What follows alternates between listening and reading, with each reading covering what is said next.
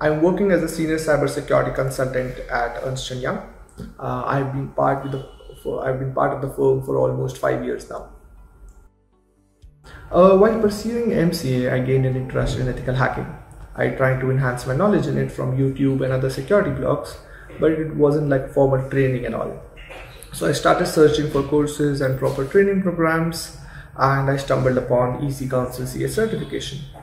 Post that, I visited EC Council Authorized Training Center, enrolled and attained this first CEH certification.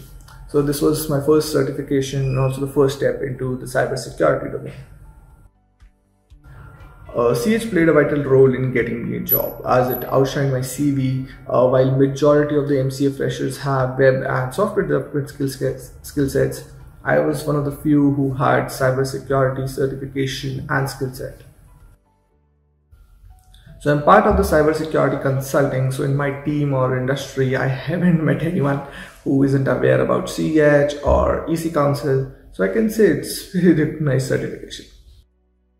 Web application testing, explaining the application team or developer how a particular vulnerability is exploited in the real world and the risk that arises from the same. I think these are the core concepts that I learned while in the CEH program.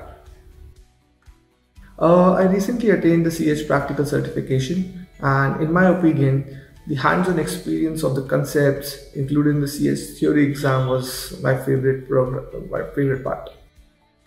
Well, my one advice would be to gain knowledge about cybersecurity while you're pursuing your graduation or post-graduation. I know a lot of people who used to do bug bounty while they were in college. It helped them a lot in their career. Practical knowledge you gain during that period of time will help you go a long way. Lastly, I would say never stop reading or learning about the domain, as cybersecurity keeps evolving with each passing day.